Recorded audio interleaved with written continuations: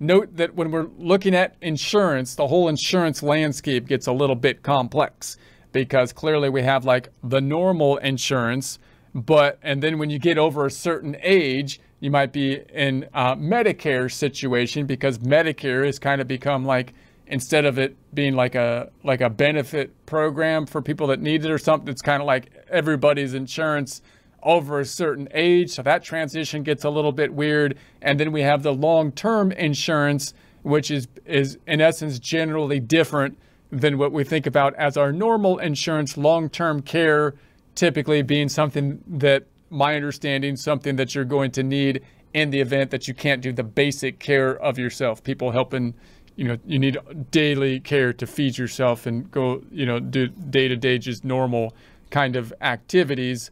And so insurance for that, which is a little bit different than the normal kind of insurance. So the amount you can include for qualified long-term care insurance contacts as defined in publication 502 depends on the age at the end of 2023 of the person for whom the premiums were paid. See the following chart for details. So here's our chart. If the person was at the end of 2023 age 40 or under, then the most you can include is 480. But if they're 41 to 50, you can include 890, 51 to 60, 1,790, 61 to 70, 4,770, and 71 older, 5,960.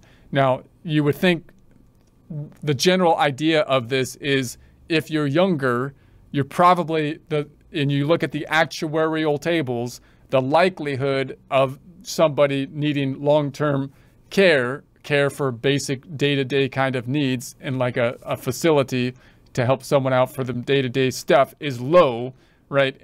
But then as you get older, then you would think the likelihood of needing that kind of care is going to go up, right? That would be the general thought process. So examples of medical and dental payments you can't include.